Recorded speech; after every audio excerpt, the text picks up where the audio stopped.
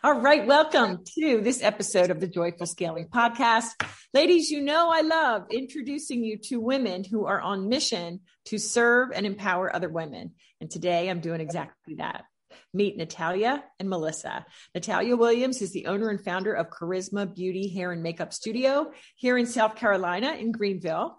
And she is super passionate about encouraging female entrepreneurs along their journey. Like herself, she sees the rise of women launching businesses as a huge shift in the workforce. Many have walked through great challenges to reach success. I want you also to meet Melissa Fawcett. After years of homeschooling and teaching in both the private and public sectors, she's founded her own tutoring business called Creative Minds Tutoring in 2020. And together, Natalia and Melissa have co-founded a beautiful organization. It's called Fire, Heart, and Soul, Women of Resiliency. And it's to bring inspiration and empowerment to female entrepreneurs through the power of story, community, and support. Welcome, Natalia and Melissa, to the show. Thank you, Judy. Thank you, Judy, so much for having us on. Yes, absolutely. You know, I don't know that I've ever had a podcast with three of us instead of two. So this makes it a little bit more difficult to make sure we all speak. But let's start with Natalia. Tell us the backstory of Fire, Heart, and Soul, if you would. Melissa, quite simply, one night we went and we had a girls' night, just had some dinner, and we were just talking about things that we felt called to in our life. And we knew women specifically was something that we both felt called to. And we talked about how we're seeing this shift, as you mentioned, in the workforce with women rising up and starting businesses. And it was born over a dinner one night. We were collaborating with some of the servers at the place we were in, and we were all just talking about us as women and how amazingly powerful and resilient we are. And that's how this came to be. And I share that story and people are like, what, you planned that in one night? And I'm like, yeah, it was just one night. And then I think it was a day or two later, excuse me, Melissa, you can correct me on this. We were tagged in something on Facebook and it had like resiliency in it. And I literally was like on my phone, I sat straight up in my bed and I'm like, that's it. That's the tagline, Women of Resiliency. And so that's how it came to be. That is awesome. You know, I have to say this idea of one idea coming to you like that. I mean, it's a God thing and it can change everything. And, you know, the woman I just interviewed and that episode dropped today, she got an idea through the pandemic and she built an entire new couple of businesses from it. So believe me, yeah, when God's involved, it can happen just like that. So Melissa, tell us more about that. Like what, this idea of, you know, resiliency is so powerful. Talk to me about the importance of story as it relates to the events that you're going to be putting on. Yes. So being a teacher, I love stories, and I find that kids and a lot of times adults even really react to story. And so talking with Natalia and several other women in our area through networking events and just getting to know people, the more that we would share, hey, here's what I've been through and here's what I've created with my life out of those trials and challenges, more women would feel inspired and empowered and not alone. Like, oh my gosh, you went through that. I went through that too. And it's so inspiring to see where you're at now. So being able to be even a tangible presence to a lot of women of, you know, yeah, here's my story. And here I am standing in front of you saying, you know, I could do this. You can do this too. I want to encourage you. Let me help you. And it's just something we find is really needed in the world today, especially here in Greenville. You know, women are rising up and we're taking the opportunities to express our creativity and, dive into those passions and things we've always wanted to do. So there's something very powerful when women come together and share those stories. And again, there's that sense of, hey, I'm not alone and I can do this too. And I see that too. I mean, I feel like the women that I work with, they're like, 6 figures or almost 6-figure entrepreneurial women. A lot have come from corporate or from professional backgrounds, and then they start out on their own. And it's amazing to me how through all their experience and their education, and yet there's always this element of imposter syndrome. Like, I know she did it, but I don't know if I can. And we all, I'd love for you to speak to that, Natalia. I mean, I'll admit that I struggle a bit with imposter syndrome, a heck of a lot less today than even a year ago. But I think we're all a work in progress here in that regard. Preach. I mean, yeah, I still struggle with it myself. And like you, that's an area of continued growth. And I think when you share that, I think Melissa and I were at an event one time and we were talking, I can't remember who we were talking to. And we just opened up about that feeling you have like, oh my gosh, what in the world are you doing? You don't know enough. You can't do that. Or you're not qualified enough or experienced enough in that. What are you thinking? And those sabotaging thoughts. And we were talking to somebody and it was just neat because we brought that out and the person opened up and said, you know what, I struggle with those things too. I think they even said they asked their significant other, and are we going to be okay? And it's real. It's real. And it needs to be talked about because we all struggle with it in some form or fashion.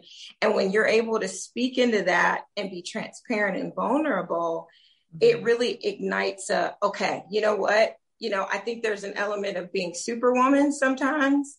And when they can see that you're human and you have that, it really just helps. And then, it just opens up for more people to share in that fashion. Yeah, absolutely. For sure. I just wanted to add before I turn to Melissa and see what you think about this whole self-sabotage, self-deprecating type thing that we women are so darn good at. I do think that for whatever reason, like it just seems easier to look at others and have so much faith and hope and expectation for them. And then all we see when we look in the mirror is, for me, the wrinkles, the chin, it's like, why is that? Like I often go to God and I say, Lord, you made your daughters to be strong and powerful. So why are the flaws the first thing we, see? So what do you think about that, Melissa? Do you struggle with this as well? Oh, definitely. I mean, we are here and we started this not by any means because we have it all figured out or are perfect we struggle every day. I mean, there's times that I'll get up and what in the world are you doing? You can't run a business. What are you thinking? And yes, it's something a little bit universal among women, I think, where there's so much expectation on us and we're nurturers by heart. We want to take care of everyone and everything else, and a lot of times at the expense of ourselves.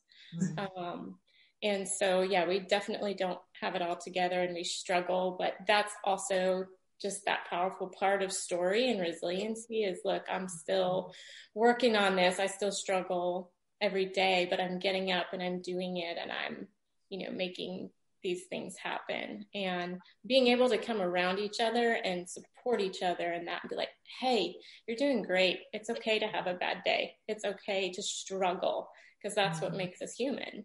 So. Yeah, that is so right. And I think that our struggles that we've gone through and overcome by God's grace, those struggles really become our strength. Because I know for me, I go closer to the Lord when I have a struggle. I get more empathetic and compassionate to others when I go through stuff. And, I love this. I love that word resiliency. But guess what, ladies? If we didn't have the struggle, ladies listening, if we didn't have the struggle, then there'd be no need to be resilient because we would just always be awesome. Right? Yes, absolutely. Yeah. Yeah. So I would love it if you ladies wouldn't mind sharing your personal story of overcoming. Would you mind, Natalia? I'd love to. Yeah, that would be such an encouragement, I'm sure. Well, I mean, there's been significant things that have happened over the course of almost 42 years of walking on this planet. But there was something very specific that I experienced in the last couple of years. And I have a chronic illness, and I didn't know I had a chronic illness. And the chronic illness just showed up one night. We had no idea what it was. It took many, many months to get a correct diagnosis. We went on a roller coaster. In that time, I was bedridden for about 9 months. I couldn't cook. I couldn't do very basic things that I was used to doing. My husband had to carry me from room to room. I had people coming into my home to clean and to bring meals. And it was a very, humbling experience for me.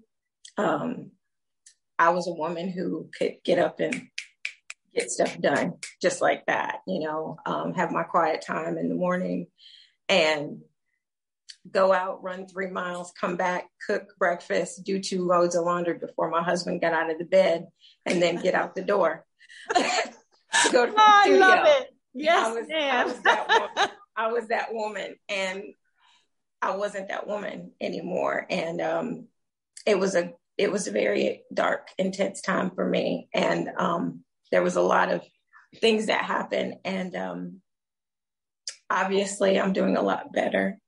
Hallelujah. I'm very thankful for that. God was very gracious to me in that dark place. And I bargained with him a bit. Get me out of this bed and I'll run.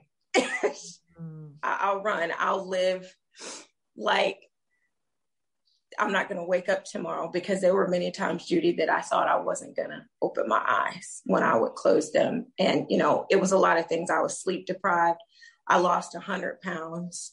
Yeah, it was a very, I wouldn't wish that on anybody, and I'm still walking through treatment with it because it's invisible. But I think had I not walked through it, I wouldn't have had the perspective shift that I have. And like you mentioned earlier, empathy and compassion for people, because you can't see my illness. And it a lot of times I look good, and on that day, I can tell you, Judy, if I take a picture, I know exactly how I was feeling that day. And just being able to relate to people more going through that, because, nobody on this planet is immune to stuff like that happening to them. We just never know. And it's been a journey, and I'm very thankful to be walking again and to be mobile again. Praise Jesus. Wow. I mean, and just what we were talking about, like, I look at you, you look whole, you look healthy, you look beautiful. Obviously, you're a woman of great strength, and yet you have gone through some real muck and mire, as I like to say. And, but you've overcome that. I mean, you are here in strength and gratitude to the Lord, and you're doing big things. You have this business, and now you teamed up with Melissa to do this, to pour into more women, to build them up. I mean, it's just a testimony to who the Lord is in your life and how you are stepping in to say, Lord, I don't know what I can do, but you're calling me to this, so I'm going to step up and do it. So brava. It's just a beautiful thing to see, really. So thank you for sharing that. Melissa, would you care to share us, a little bit about your story and maybe a challenge that you've overcome? Yes. So I grew up in a home that was very religious, and very much about women pretty much were just meant to be be a wife and mother and raise the kids and all that. And so I always had this idea of that's what I was going to do with my life. And just really growing up and going through the process of that it was actually really a cult, very cult-like and very oppressive. And so I found myself, kind of leaving that and getting into a marriage that was very much that way as well, with just the oppression and, making women small and insignificant. And pretty much went through just a horrible divorce and found myself being a single mom and forced to figure out what I was going to do with my life and how I was going to provide for my kids. And so I decided to go back to school. I realized that there was so much more to me than, being part of a system that kept women small, and that, I had gifts and passions and talents that I really wanted to use and express. And you can't do that when someone's trying to control you and manipulate a situation. And so I literally feel like I got out with my life, and I went back to school and I finished my degree as a single mom raising 2 boys and started this business. And it's just been incredible to watch the doors that have opened for me, how God really stepped in and allowed me to tap into all of my potential and my passion and teach and start this business and help other women along the way. So yes. That's just so good. I mean, thank you so much for sharing that, ladies. I mean, and these are just 2. Here's what I know. Every lady out there has been through hell in some way or another. Either as a little girl with some sort of trauma, abuse, disease, some sort of something, and or when you get involved in relationships with men. I have not had good luck in that regard. I mean, I have made stupid mistakes. My first husband beat me up on my wedding night. And it's so funny because you don't see that, people just like, I look at Natalia and I look at you, Melissa, and I'm just like, wow, these ladies have it together. So ladies listening, I want you to understand, if right now as you're listening, I'm sure your heart is moved by the stories you've just heard. But I also want you to be gracious to yourself that if you are right now listening and you're saying, yeah, they did, but I can't, or you feel like this mountain is in front of you and you just can't get through it, get around it, get past it, just understand that you are not alone. And that this is exactly why I do what I do in my work and in this podcast. This is exactly why Natalia and Melissa do what they do. We all need to come together and love each other. And that's what exactly, Fire, Heart, and Soul is all about, which I love. But also it's like when we get right down to the humanness of us as women, it's like, I don't care like what country you're from or what religion you are or what any differences are. It's like, I love you. I love you, girl. I love you, sister. And it's like, so if anyone's listening right now and crying your eyes out because you're just feeling so at the pit, can I just tell you, I know I've been there, and I would suspect Natalia and Melissa have been too. And, if we can do it, so can you. And just reach out. And that is so hard. Let's talk on that for just a second, ladies, because I know when I was a single mom, and even before then, going through a horrible marriage, which ended in divorce when I had my 3 boys, I would like wallow in my pity, and I had neighbors around me, but I felt like, I don't want to impose upon them because I felt like that would be selfish. So Natalia, what would you say to a woman out there who says, I'd love to plug in, but I don't know if I'd fit in. I don't know. That's kind of selfish for me to impose upon somebody else. That's the superwoman complex too. That really truly is what that is. I'll just speak into that. I was that way. I didn't want to ask for help because I was very functional, but that voice that speaks to you, they can, but I can't. That's not who you are. You are a divine expression of love. Every single woman, human being on this planet is a divine expression of love, and you have purpose on this planet. And connecting, allowing yourself to be vulnerable, and it's okay. It's okay. It's the whole premise behind Fire, Heart, and Soul is to create a safe space so you can say, girl, I don't got it all together. I don't have it all together, and I'm not going to pretend like I do. And it's okay.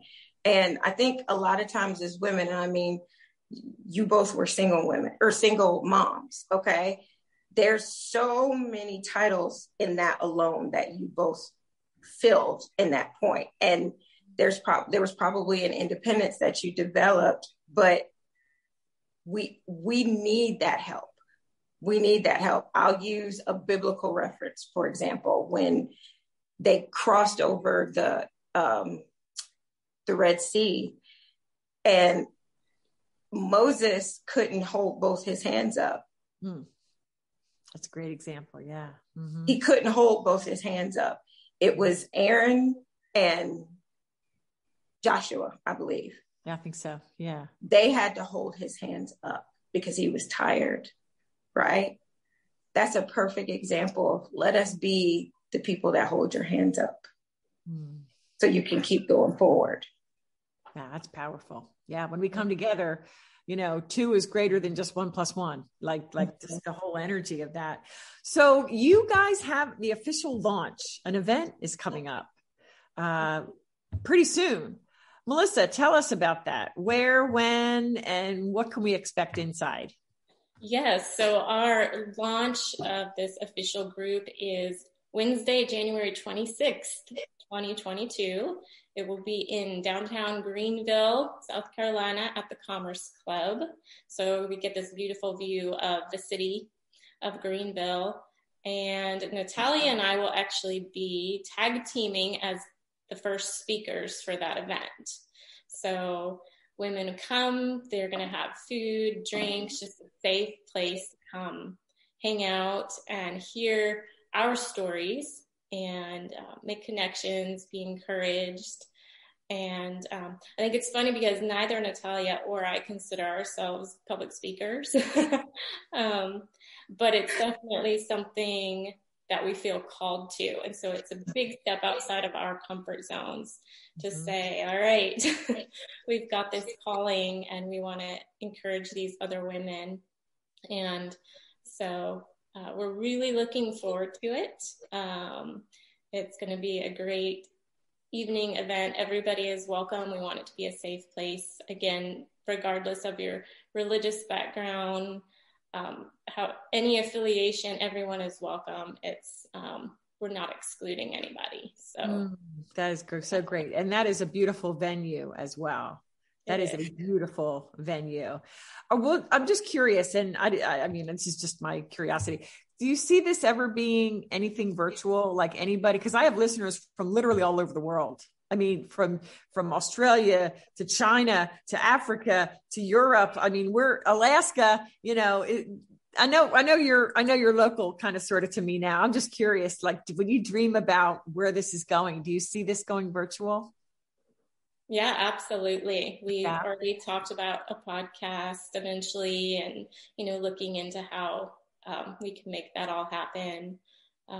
This will be a monthly event going forward. So, we start in January, and then every month there'll be a different guest speaker that is sharing her story. And we've got big plans and dreams for this to go. No limits, really. That is awesome. That is awesome. And we're going to make sure to have links for you to find out more in the show notes. I can't believe that half hour has gone way too quick. Natalia, I want each of you to have an opportunity to, if there's anything on your heart that we didn't yet have an opportunity to discuss that you just feel led to put out there, please do share. Ladies, you're not alone. You're not alone. And maybe there's not a Fire, Heart, and Soul in your city yet. There you go. Yet. Right. Maybe that hasn't come yet, but I hope you have a good tribe around you that'll speak life into you and walk you through those dark waters and through that time and keep telling you how amazing you are, because that's what you are. You're amazing. There was no mistakes made when you came into this world, and people need to know you're here. That's right. They need to know. That's right. I love that. The name of this podcast used to be She is Extraordinary, and the she wasn't me. The she is every single one of my listeners, and I still maintain that. It's just that I kind of pivoted to be more business-esque as opposed to more broad. So that's the reason for the name switch. But I love that. Yes, every woman is extraordinary because she is divinely made by the Lord. All right. Beautiful. Melissa, anything on your heart you care to share before we wrap up today? Yeah, I would say I know from personal experience, reaching out and asking for help is very difficult because we have this idea that it somehow shows that we're weak-minded, and nothing could be further from the truth. When you reach out, you're actually showing incredible strength and courage to receive this love and support other people can give you. So whatever that looks like, reach out. Ask for help, ask for support. We are here, and I would say to any woman, it does not matter where you've come from or where you've been, you have incredible worth and value. And like Natalia said, you are meant to be here. Wow, I love that. I love that. Thank you so much. As you were talking, I was like, I want us to trade in our guilt, our shame, our regret, our self-loathing. I mean, sometimes I can just hate myself. I mean, it's horrible. People would never, wow, Judy, really? Yeah. I mean, I'm a human being. So let's trade all that negative crap, which is a lie of the enemy. None of that's true. That's a lie. And trade that in for the truth of who you are in Christ. That, trade all that for the powerful, bold, courageous person that you are, and that powerful woman that you were made to be. And if you've listened to the podcast at all, you know that my whole mantra in life or business is when we finally say bye-bye to the fear, the doubt, and the insecurity, and we surrender it all to Christ, and we say, I'm going to lay it at your feet, Lord. Now I'm going to accept and receive who I am in you. That is when we step into our God-given purpose and use those gifts that he gave for us for that very reason. And I see that in both of you, Natalia and Melissa. Thank you so much for sharing those gifts. And I look forward to meeting you one day real soon. So thank you so much. Yes. Thank you, Judy. Thank you, Judy. All right, ladies, thank you for listening. If you haven't yet subscribed, please make sure to do so.